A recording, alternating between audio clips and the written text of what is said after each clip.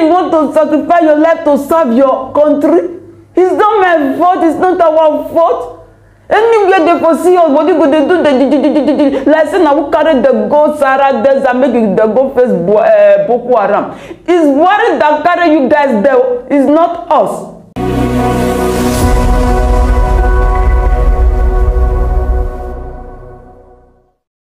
Hey guys, good morning, good afternoon, good evening, and how we take come across this video. We don't come back again with another different matter on our table. While they say Bila Baba Tinubu and Atiku, where they was rule Nigeria for 2023, we know Allah the earth shall grow to rule in peace. I've been awaiting happen between Uniben students, University of Benin City, and so soldiers, where they claim say they go on and know what they happen for our country right now. To collect money is not easy. According to the story, they said this soldier, they enter the school for the 8th year, they will go withdraw money. As if they withdraw money like this, you can't feel say one female student, they record that. Now you tell another female soldier we follow because make it deal with her as usual. And I know say that's what they deal with us. You bloody civilian, I dare you, I blah blah, I do this so, my people. As the female soldier called they deal with this female student. When I know at those states, Uniben student, their head not still theirs. Now they come out for the soldiers, now be smart they do to the soldiers. They soldiers. Hey God, this one has slapped all soldiers' face. See the way that they push the men here. See, you see this our country. Now maybe they talk as to intimidate people. It's not good. It's not good. You not confirm whether this lady they record you. Because say you have the power, because say you wear uniform, you just order your fellow colleague to deal with that girl. And then look at the girl phone now, the girl not even report. You just give the girl back, but just like that. Uniben students say, no, you come, you not go. Yeah, we die put today, we will teach you a lesson that you will not forget in hurry.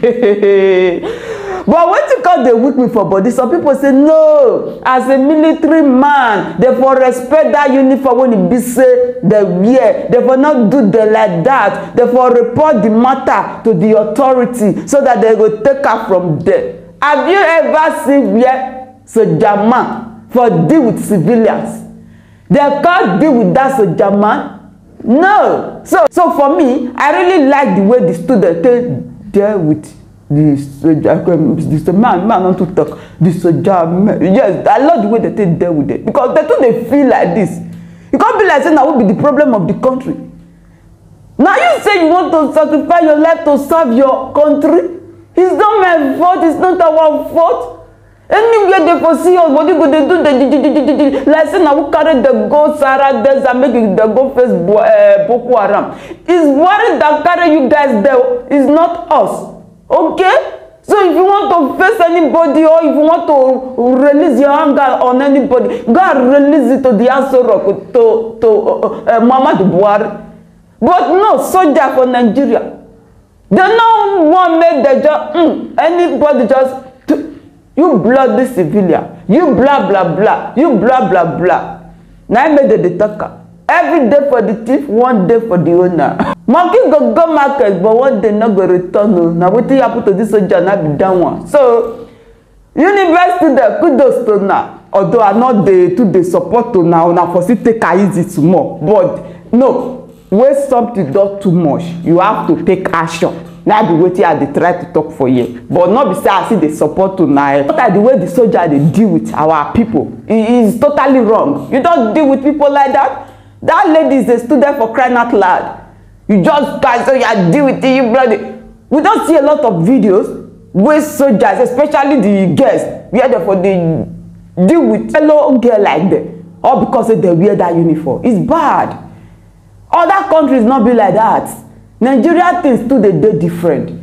And you go tell me say what all those students do, it's not good. Therefore report to the authority. Which authority? You see say Nigeria even got authority right now. We don't have authority right now. The country don't turn upside down. To even get money to eat now is a war. Everybody they remove cloth for inside bank.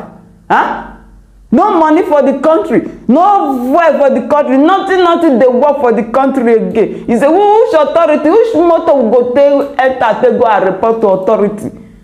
So make we just do am, make everybody collect wetin dem wan collect, make everybody go their own. Nigeria, I don't know wetin dey happen, although our Baba Buhari don fall out for the social media come tell us make we give back 1 week, say go resolve the problem of the money of the new note when e be say new come out, everything will dey okay. But we no dey believe for these people.